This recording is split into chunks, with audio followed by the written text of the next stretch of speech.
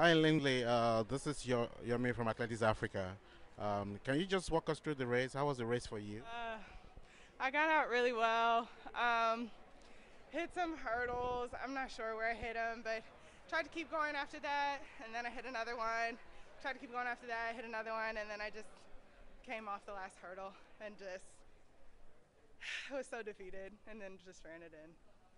So, what's your after this? What's your plan for the rest of the season? Probably rest. Uh, Rest, and then start gearing up for World Indoors next year, and then Commonwealth Games and then African Champs. Seems to have a loaded 2018 coming up.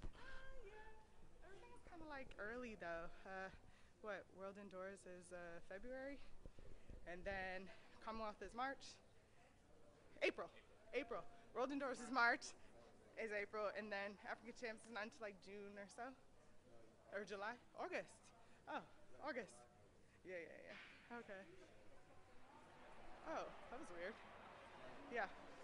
And looking back at all this transition had been this year, because we've had a new federation in Nigeria now. What do you think of the whole setup? Are you hopeful that something will change and will work better this coming board? Yeah. No, I hope so. I really do. I want to give them the benefit of the doubt, just like, they will give me the benefit of the doubt that I represent well. So that's my goal.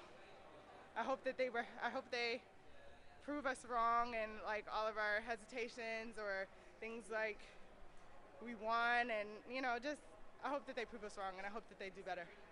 So, what has your experience been so far, anyway, with Team Nigeria? Um, I mean, I can't say much because last year I was injured, so I really didn't get to have the season that I wanted to.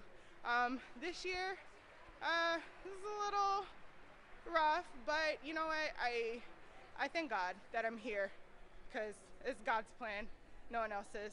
So, yeah. Okay, all the best for the rest of the season and Oh, next year. thank you. Bye.